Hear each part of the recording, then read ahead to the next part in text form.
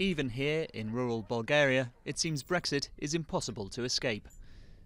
The village of Brashten is eagerly watching how the UK's negotiations to leave the EU unfold, because each year more than a third of its 960 residents travel to Britain to work on a fruit farm in Kent. They pick cherries, strawberries and blueberries and bring back much-needed funds. Necessity pushes us to go over there. You can see how difficult it is to earn a living here. We don't know how things will work out. For now, we're just watching the news. They're saying things will change. The Bulgarian workers come here to Oakdean Farm, which relies on 1,400 foreign seasonal workers in all. This could be a problem post-Brexit, since freedom of movement between the EU and the UK is set to end, while a no-deal Brexit could cause many more problems for a business which relies on smooth supply chains.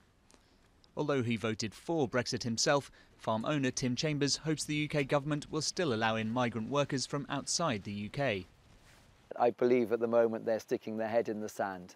There's a perception in the Home Office that if you mention the word immigration or migration, they're dirty words.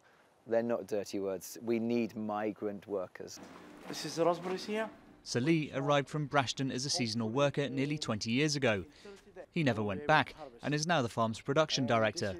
He worries Brexit could break the link with his village and feels the efforts of migrant workers aren't fully appreciated in the UK.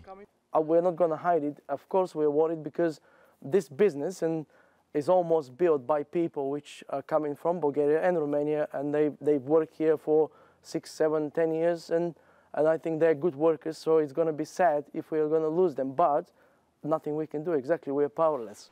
As the picking season approaches its height, the UK has asked to extend Brexit negotiations, potentially missing another deadline.